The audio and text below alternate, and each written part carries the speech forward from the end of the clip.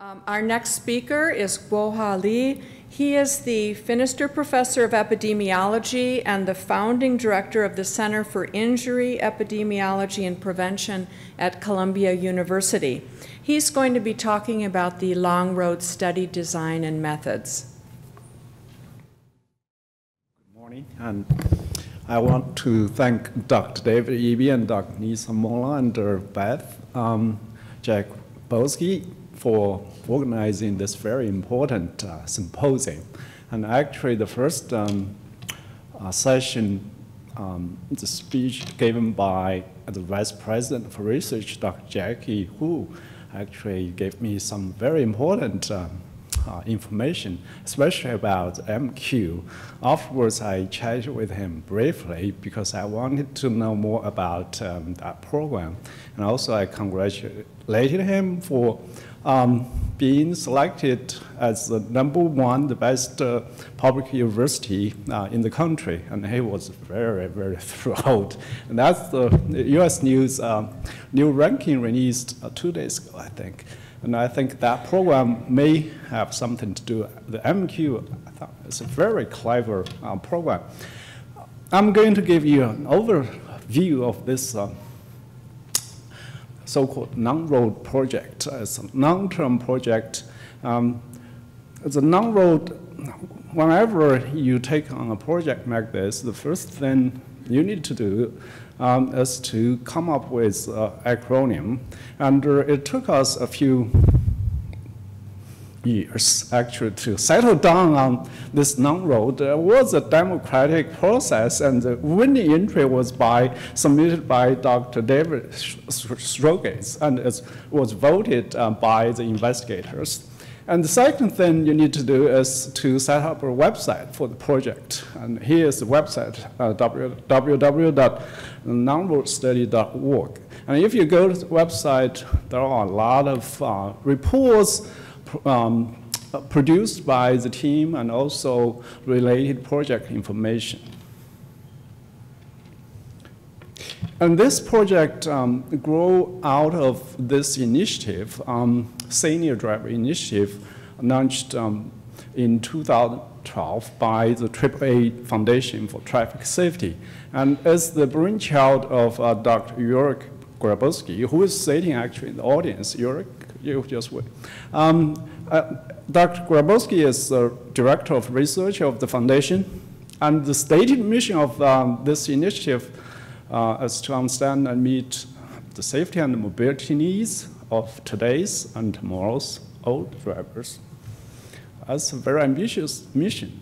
And as I mentioned, the initiative was launched late in 2012, and the RFA was issued in October that year. And I was told by Dr. Grabowski they received about 28 proposals. Instead of selecting one, they selected 3, and including the one submitted by Columbia, and the one by University of Michigan, and then the one by Urban Institute. And it took us 2 years to marry the 3 proposals to create the LongROAD project, and also to work out nitty-gritty details, basically the manual of procedures, and also pilot testing and so on. Now we are in the 3rd year of the project. It's really in the middle of enrollment.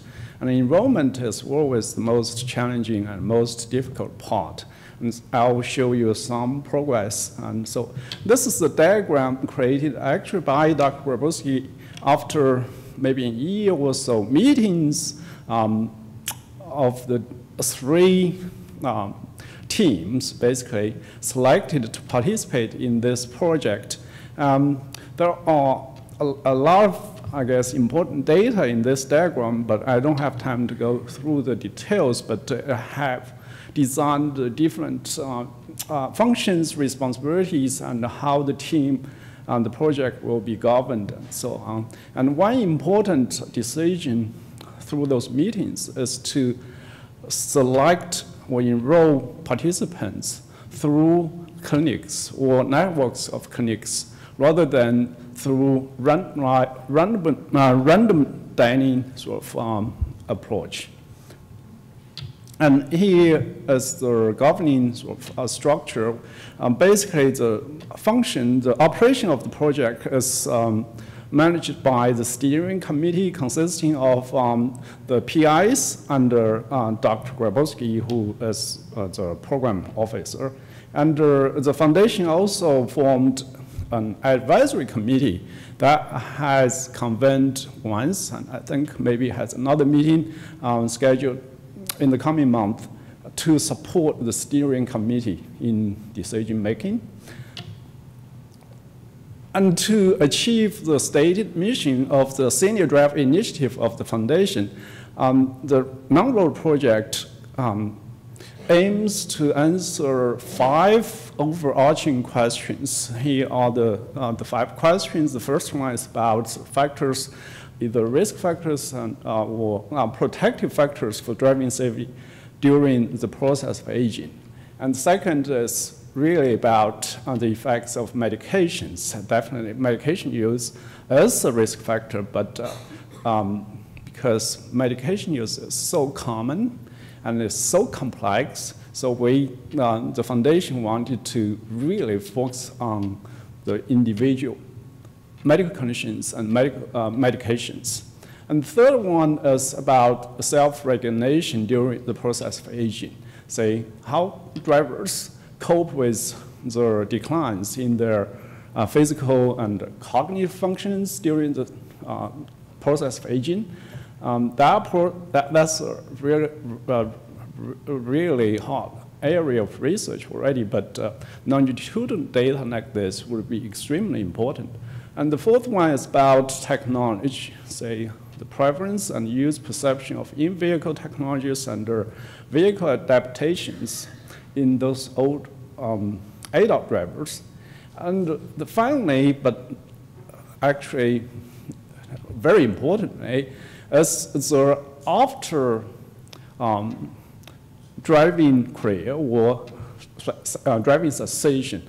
What are the determinants of driving cessation? And what kind of health consequences driving cessation may be associated with in old adults after they have stopped driving? Say their alternative transportation modes and how well their transportation needs are met, and what kind of measurable health impacts driving cessation may have on those old adults.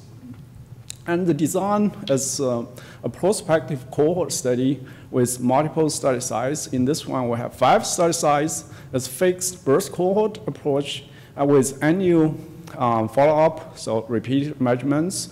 The follow-up period at this time is for at least 2 years, and the foundation is committed to extending the follow-up of the project, maybe for another 5 years after the 2 years of follow-up. And the follow-up involves both active follow-up by surveying and bringing in the individuals, participants for assessment, as well as passive follow-up through, say, driving records, medical records, and so on. And here's the conceptual framework we used. If you look at the questions and mission and so on, basically we use the standard model of epidemiology to measure the exposures. In the standard model of epidemiology, all the diseases, injury, and adverse health outcomes are the interplay of 3 elements. Host, which is the driver here, and environment, which could be natural environment, could be social environment, socio-economic environment, and policies, and so on. And the third would be agent or vehicle. So we are covering all those 3 elements. And the outcomes could be categorized into 4 general groups: driving safety measures, such as crash risk, violation risk, and so on, and driving cessation, and alternative transport, and then health outcomes. As you know, health outcomes driving safety and so on. Those could be measured in many different ways, but we're going to use objectively collected empirical data to measure those outcomes. And in a longitudinal project like this, the most important part is to really shed light on the process, on the mechanisms, the dynamics, and the consequences during the process of aging. And if you do a cross-sectional study or retrospective study, you can't have data to really look at the aging process. And here are the 5 study sites, which include, say, geographic regions and catchment populations that are quite diverse. Cooperstown, New York, is a rural, primary white agricultural region, and Baltimore is most African Americans, and Ann Arbor is typical, maybe suburb, and mixed, diverse ethnic and racial groups. Denver is more Hispanic, but it's an urban population. And San Diego is more Hispanic and also as urban population. So those 5 states, the sites are scattered in 5 different states across both East and West Coasts, and we do have 2 in the middle, say Ann Arbor and Denver. And here are the inclusion criteria. I don't want to go through the details. The age at baseline would be 65 and to 79 years.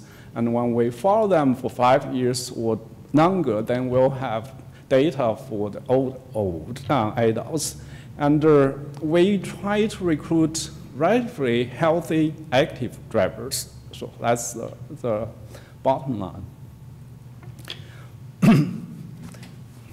You need really capable, experienced, and committed PIs to work on this kind of long-term project. Fortunately, we do have very good, very talented set PIs.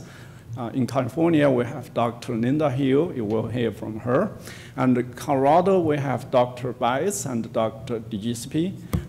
In Maryland, we have a very talented young junior faculty, Dr. Vanna Jones.